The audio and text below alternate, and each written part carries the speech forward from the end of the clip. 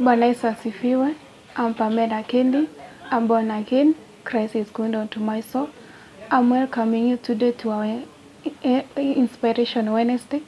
We are going to be tackling on God's view on humility. Before that, let us pray.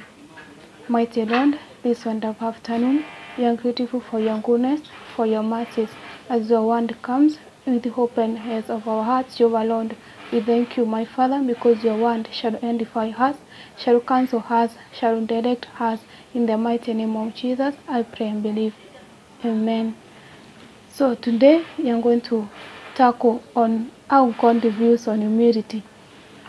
God's view on humility is on the aspect of us being submissive unto his will.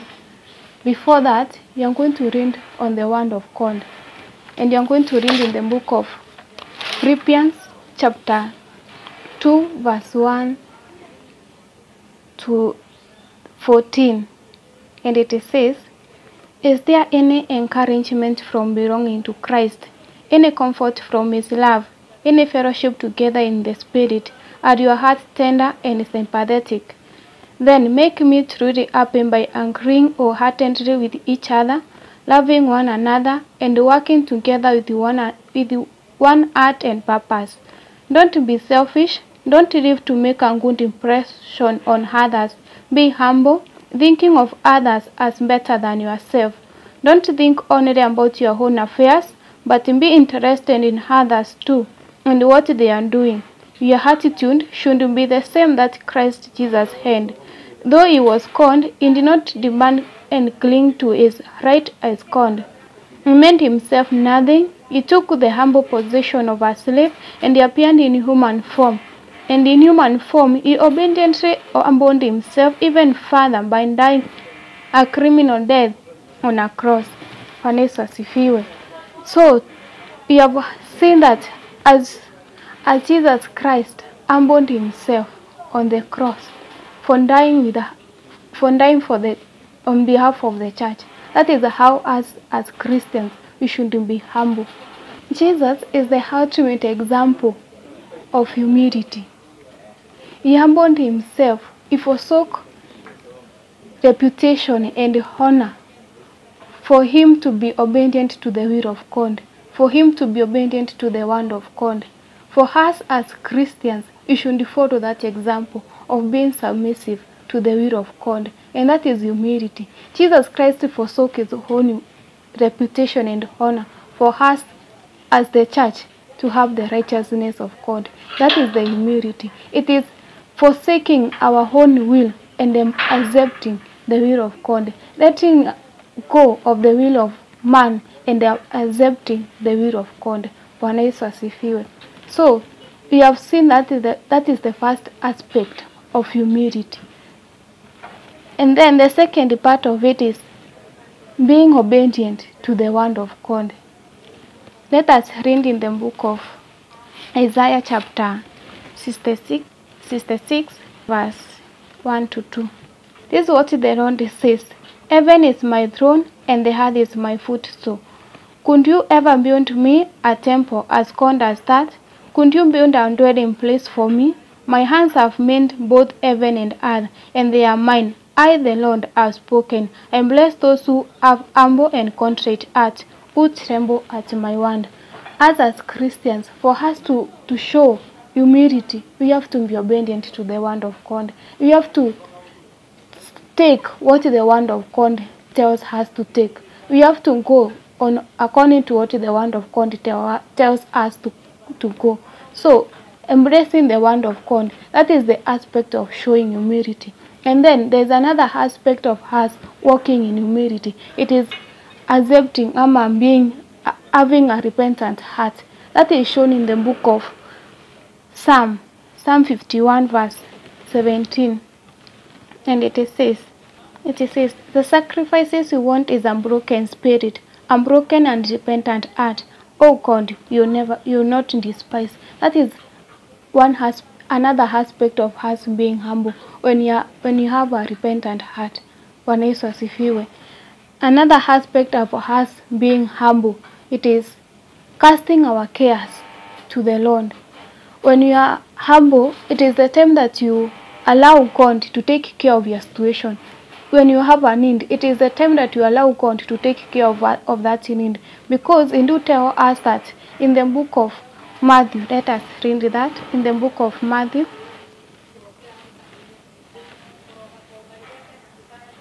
Matthew chapter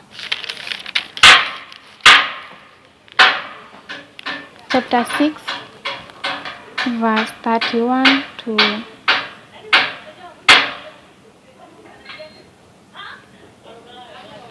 32. It says, "So do not worry about having enough food or on drink or clothing, or be like the pagans who are so deeply concerned about these things. Your heavenly Father already knows all your needs, and He'll give you all you need from day to day if you live for Him and make the kingdom of God your primary concern." As we show our humility, when we allow God to meet our needs, when we allow God to meet our what we require, we need Him to do for us. And then another aspect of us being humble is by considering others better, more significant, more than ourselves. When Jesus Christ forsook His own reputation and the honor, it was for the sake of the church. And that is the same case with us as Christians. We shouldn't be in that aspect of us humbling ourselves, considering other Christians better than ourselves. So that is the aspect of how God views humility. One, we have said it is accepting the will of God. The other one is being obedient to the word of God. Another one is having a repentant heart. Another one is casting our cares to the Lord. And finally, it is us by considering other people more important than ourselves. And what is this humility that you are talking about? Humility, it is the nature that you have as a Christian. You have the nature of humility. Humility is not an emotion, nor is it a feeling. It does not come and go. It is the nature that you have. When you read the book of Colossians, chapter 3, verse 12. Colossians chapter 3, verse 12. It says,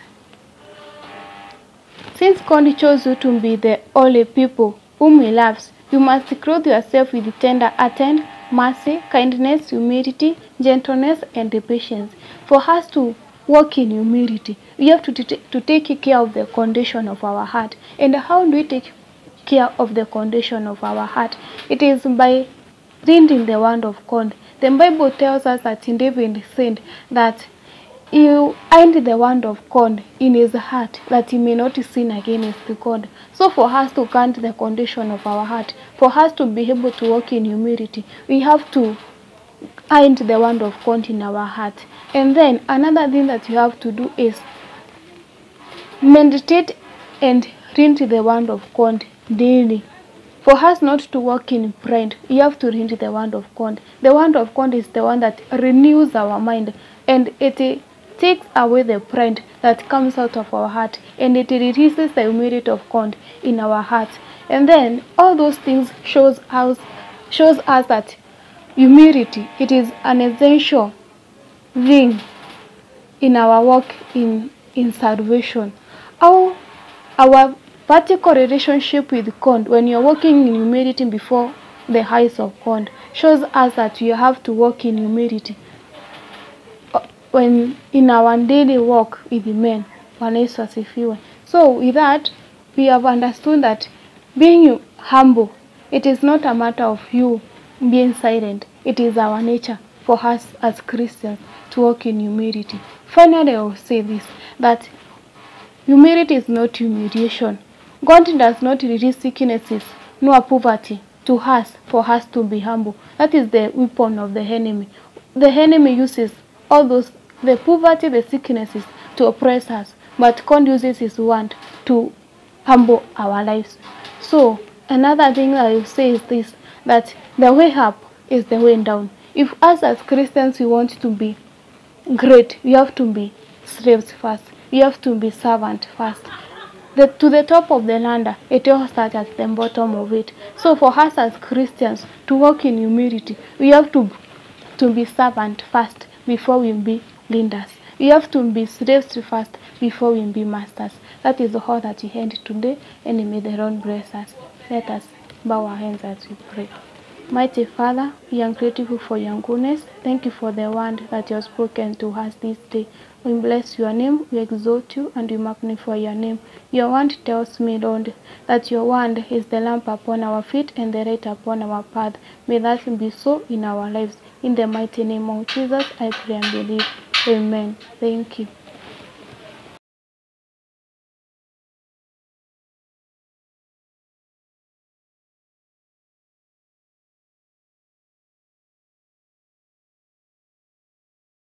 Please like, share, comment, and don't forget to subscribe to our YouTube channel, Kirinyaga University Christian Union, for more inspirational videos every Wednesday. Bye!